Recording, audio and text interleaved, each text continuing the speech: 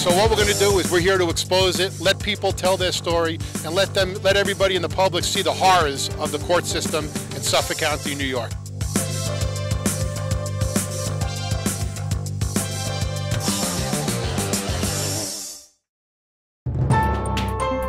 Our next guest is Marty Tankleff. We've been trying to get Marty to speak for a while because we know that he's an advocate, and like Jeff, he's trying to change the world and make the world a better place, but he's been busy with law school and he just took the bar, so this is probably a week ago that he took it, so we're really appreciative that he's taking his time to come out and spend the evening with us.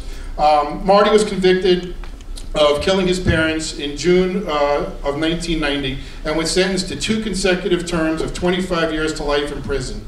A 2003 appeal presented new evidence from 20 witnesses, and an appellate court ultimately overturned his conviction after Marty served 17 years in prison. The incident and subsequent trials were the subject of a criminal injustice, a true crime and false confession, and the fight to free Marty Tankleff, which is a published book in 2008. In January of 2014, Marty got a financial award after settling for his wrongful conviction lawsuit.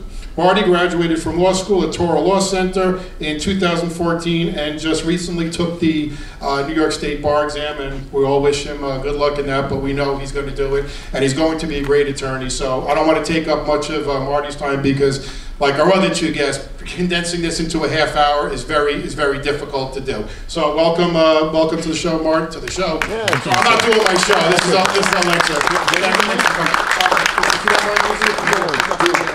Sure. I'm not a fan of mics because I like to walk around. But let me just touch on one thing Gary said. Most locations where I've ever spoken, I get very little feedback questioning my innocence or guilt. I can tell you, though, that there was one occasion where my lovely wife, Lori, was there. I think you were there at that one. I spoke at Nassau Community College.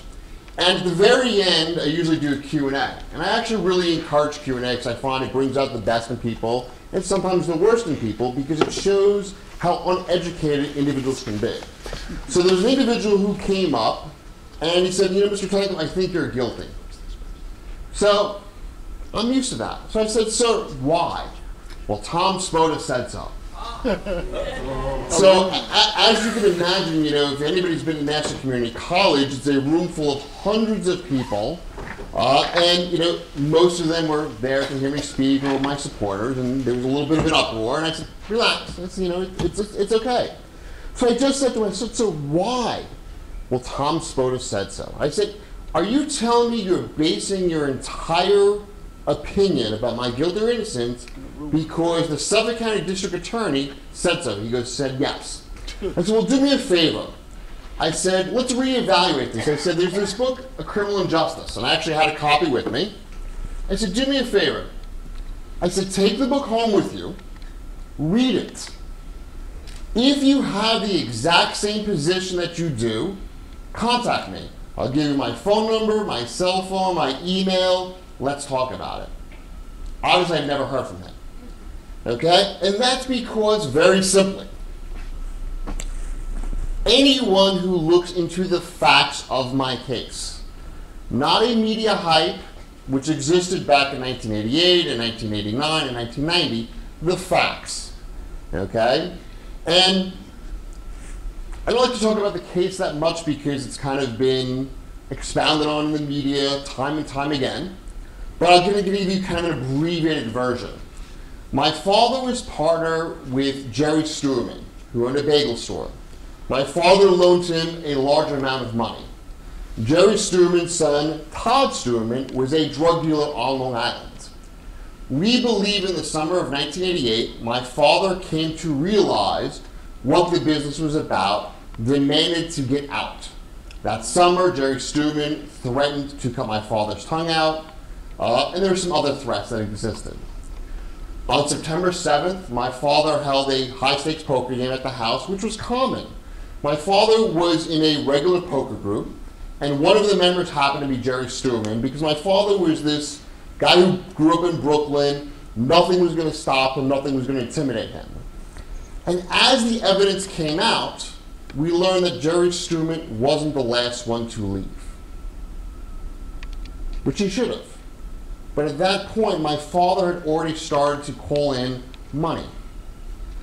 I wake up the next morning, discover my father had been attacked.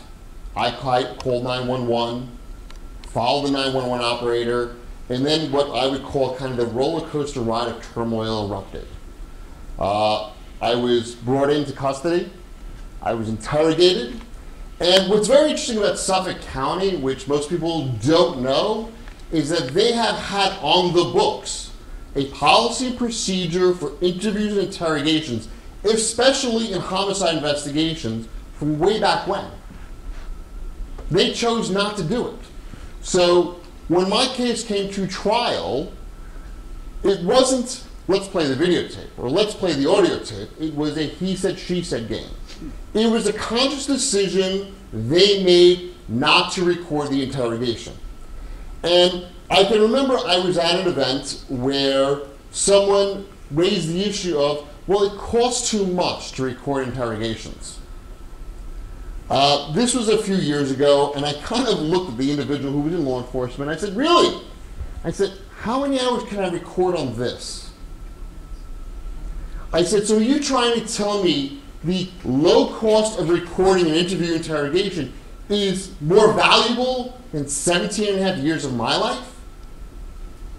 I mean, I'm sure Jeff and I can both attest that if our interrogations were recorded, audio tape, videotape, which is the best, every individual could have observed what took place in that room. You can go online, because some people say, well, come on, what really goes on in interrogation rooms? Go online and watch the Michael Crow interrogation to get an idea of what law enforcement does in interrogations of youthful suspects. Lying to them, deceiving to them, physical abuse, verbal abuse. Just tell us what we want to hear and you can go home. And the sad thing about this is, most people think I would never confess to a crime I didn't do. So when I hear that, I've learned that you kind of have to break it down in the most simple form. How many people in this room have siblings? How many people remember when you were kids and you and your siblings were home alone and your parents went out and let's say a lamp broke? And your parents came home and said, until we find out who broke the lamp, we're not going out for ice cream. It's as simple as that. And how many of you who didn't break the lamp said, okay, I broke the lamp, let's go? You've just confessed. You know, and when people understand, it really is that simple. Okay, to understand that's a confession. You've just lied. You know, you just admitted something. Now magnify what I would say 1,000,000 times, 1,000,000,000,000 times beyond that, where you're held into an interrogation room. It's not an interview room, no matter what law enforcement wants to say. Okay, they don't have interview rooms that have no windows, no working telephones, closed doors, soundproof. They don't have that. Those are interrogation rooms. So I was eventually charged with the murder of my parents, and we ended up having 12 weeks of trial. But just so you understand how, what I would say is inept, and how deceitful and dishonest law enforcement can be, if I told you that there was an individual who owed my father $500,000, he cleaned out a joint bank account within 24 hours, he changed his appearance, he told his family he'd be swimming with the fish, he faked his own death, he had 5 aliases, he fled the jurisdiction going from New York to New Jersey out to California, he had a hair weave and he belonged to a club, and when he was in California he went to, not his club, some other place, paid in cash, got his hair done, and was found hiding in a psychiatric retreat. Now, I've asked that, I've given that same set of facts from elementary school children all the way up to adults, and I said, would you consider him a suspect? And, you know, I get the same response, well, why wouldn't you? I go, well, imagine that happened in real life. They said, he had to be considered. I said, well, it happened in my case. And he wasn't considered a suspect. Wasn't he a friend of one of the police officers? Wasn't he a friend? Yes. Yes. It ended up coming out that Jerry Stuerman and K. James McCready, who was the lead detective in my case, were friends. This is not me making this up. We had witnesses come forward, testify in post-conviction hearings. Now, what also we came at afterwards is that law enforcement knew about Todd Stuerman and his drug dealing, and they never disclosed a lot of it. Subsequent to my conviction, we got access to certain records, which included confidential police reports, where tipsters had called in and said, oh, Todd and Jerry are running a drug dealing business. Maybe you should look into it. That was never disclosed. But in 1990, after a 12-week trial, I was found guilty. And within days of me being found guilty, all of a sudden some new information started to develop. And we filed post-conviction proceedings, but I wasn't sentenced. So in New York State, they're called CPL 330-30 hearings. And those hearings lasted months. Eventually, Judge Alfred Tisch denied all the motions, and I was sentenced to 50 years to life. So imagine being 19 years old, white, Jewish, Long Island, privileged, spoiled. Great looking. My wife thinks so. That's what counts. Going to prison for 50 years to life. And the strangest things would happen is that you'd get those strange looks going through the system. And I later learned by speaking to some of the correctional officers who, as strange as it would be, I'm still in contact with some of those correctional officers, that they were troubled seeing me. And it wasn't because they thought I was guilty. It's because they knew I was innocent. And there was nothing they could do about it. And it really was one of the strangest things that I've had to deal with is having contact with these correctional officers after the fact and knowing that they said to me, and they were honest, they said, "Marty, we kind of look out for you, but there was nothing we could really do. Our job was safety, security. You know, we couldn't give you preferential treatment." So here I was, 19 years old, 50 years to life, going upstate saying, shit, what do I do? And, you know, anybody who's young, not educated in the law, would figure out and kind of go, really, what the hell do I do? You know, you have this belief that the system doesn't incarcerate innocent people. Now, especially back in 88, 89, 90, when we really didn't have the DNA revolution. And back then, most reporters didn't really understand the system. They had a utmost reliance and faith in law enforcement and the prosecutor's office. And it really wasn't until we started seeing this DNA revolution that even a lot of people in the press started saying, okay, guess what, we may have made a mistake all these years. And I remember in 2004, after my post-conviction proceedings started, I remember asking all the reporters, I go, where were you? And I can't tell you how many of them said, we failed. And I said to them, I said, well, how many of you are going to willing to admit that? And they're really, and I know I'm jumping around a little bit because I think it's important to understand, the press back then is not the press of today. And throughout the 90s, the press changed. And I'm just going to mention one reporter, Carolyn Gussoff. Many of you know her. She was the News 12 reporter who covered my case. She's transitioned over the years, and she actually wrote a piece where she admitted her faults. And she was one of the only reporters who covered the case from the very beginning who publicly came out and apologized, admitted her mistakes, and she and I are friends now. People would say, how could you do that? She was part of a big picture of the system, but she was like everyone else. You know, you don't convict innocent people individually. The system is a big machine. Everyone is a little cog in it. So you have to start from the officers that arrest you, the detectives that interrogate you, the technicians that somehow fail to turn the power on the recording devices, to the prosecutors who prosecute the case who, many times may not challenge what's given to them, to the judges who are hearing the cases, to the jurors who are hearing the cases, and may not understand every aspect of the case. So here I am in prison, 50 years to life, first appeal 1993, and if anybody has ever argued a case in the appellate division, it's normally a 4-judge panel. And my Uncle Mike in California said, what happens if it goes 2-2? And I had Mark Pomerantz, who is one of the most respected, well-known, impeccable former U.S. attorney lawyers, said, come on, it never happens in New York. Never happens. Well, it happened in Marty Tankleff's case.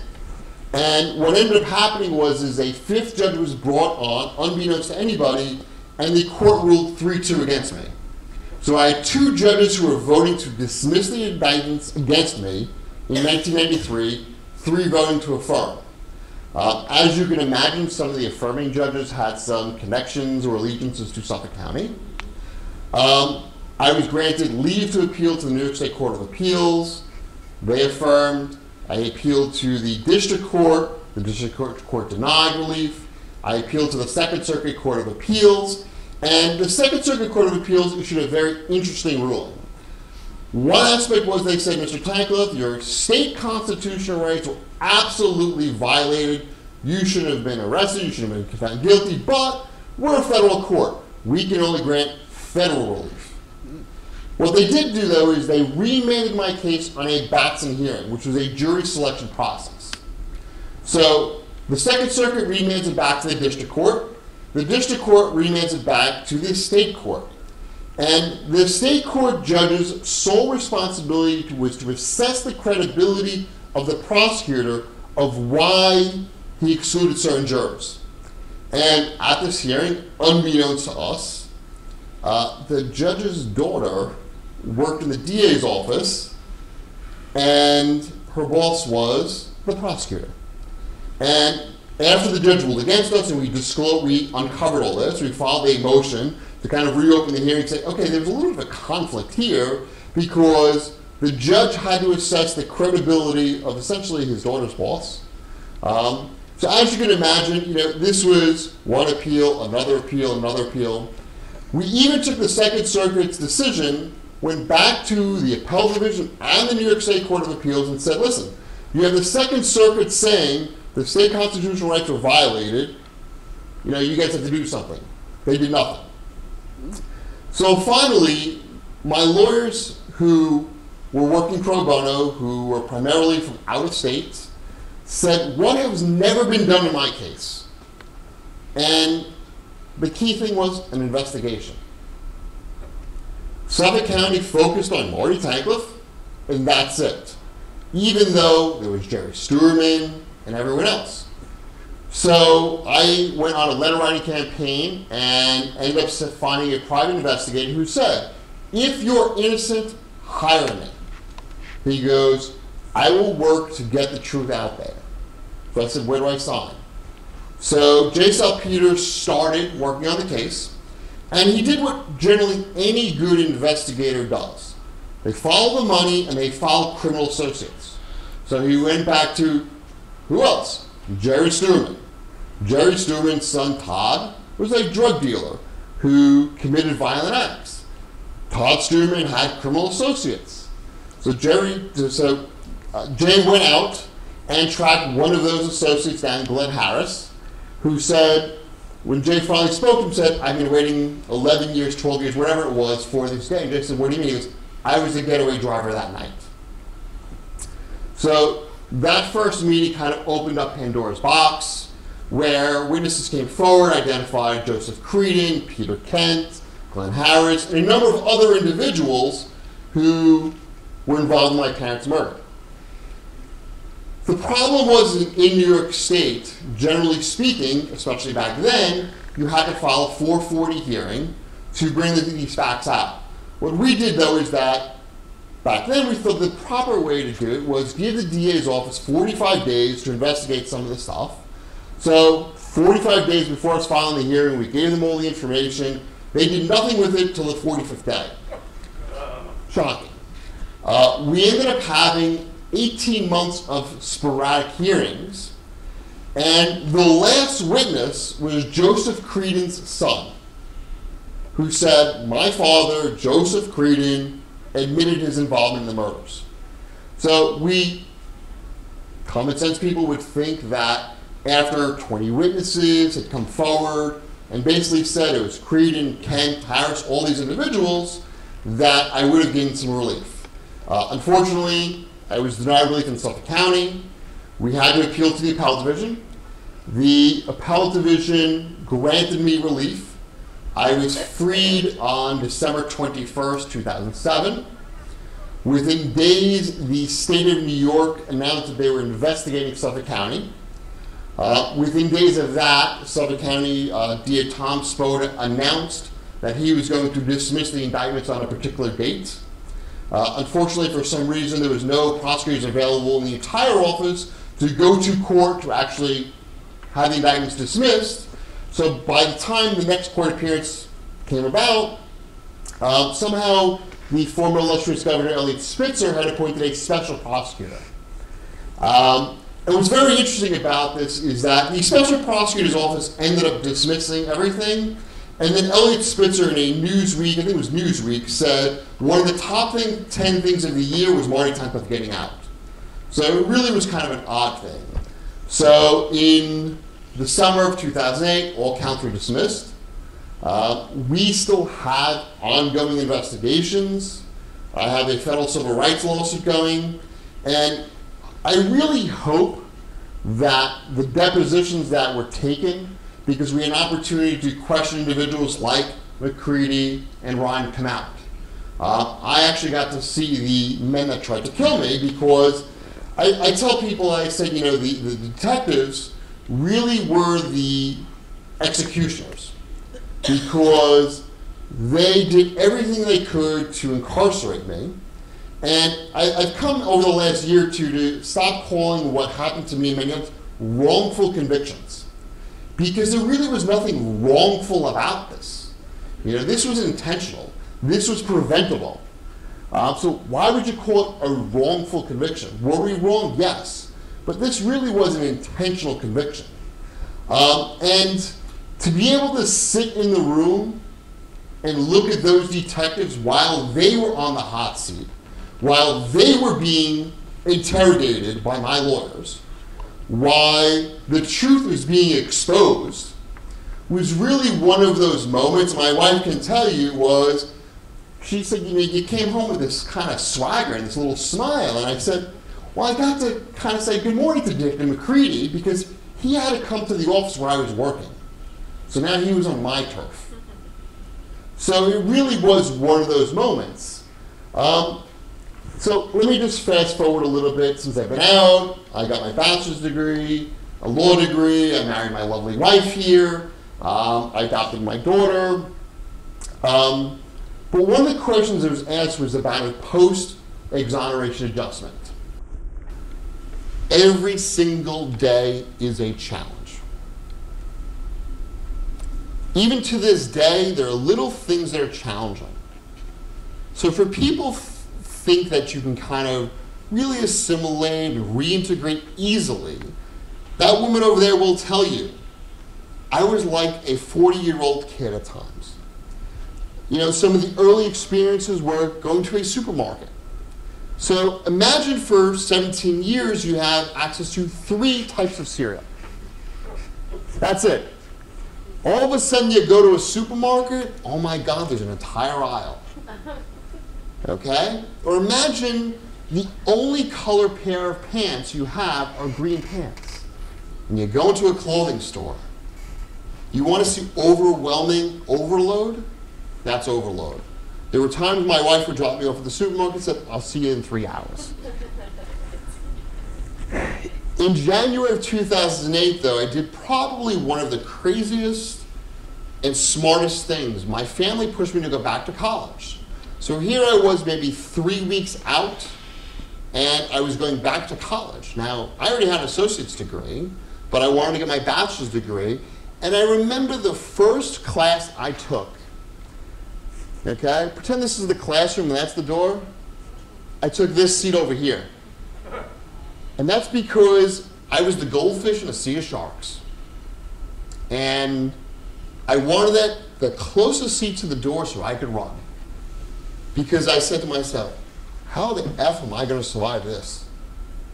I'm twice their age. I've never used computers before. Never sat my ass in a college classroom. But I can tell you, I kept that seat the whole semester, but I started taking my jacket off after a few weeks. I said, I'm going to survive. And I eventually ended up living on campus. And my wife laughs about it now. But it really was kind of a necessary thing to kind of relive my youth a little bit. And a year after I was released, I did something even crazier. I did a semester abroad in Venice.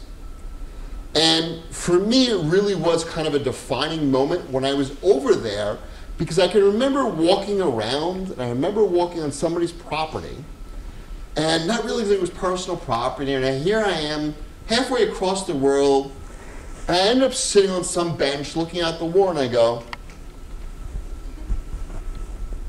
I'm fucking free. And I'm in Venice. And it really was almost like, is this possible? And since then, I don't think I've really turned back much, because I said, you know what, if I can survive that, I can survive anything. But survival really is more than just existing. To me, you know, a lot of what Jeff and I do is very similar. We've done advocating. One of the most important things I've done, though, is I regularly get called upon by the Innocence Project to testify before the Senate, the Assembly, City Hall about one thing that's very passionate for me is the electronic recording of individual interrogations. And I've said this since 2008. Why can't you put it in place? Okay, year after year, other states keep passing legislation where they're getting recordings. How is it New York State, home of the Innocence Project, home of probably, do you know, are we number 3 in exonerations? Number 3 in exonerations in the country. We can't pass legislation that places like New Orleans have.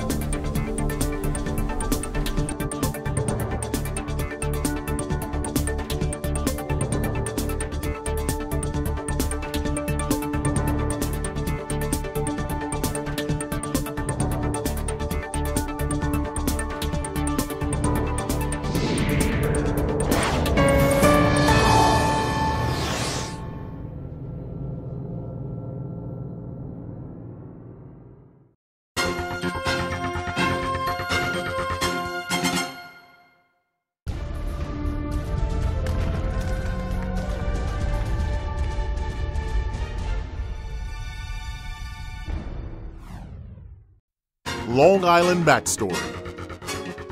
Chief Correspondent Gary Jacobs is uncovering the truth on Long Island. The family court system. Red light cameras. Corruption in local politics. The heroin epidemic. Corrupt judges. At Long Island Backstory, we uncover the truth that the Cablevision news monopoly won't dare touch. We uncover the details you won't see on News 12 or in Newsday. We are local independent media at its best. Long Island Backstory, available on Public Access TV and on YouTube.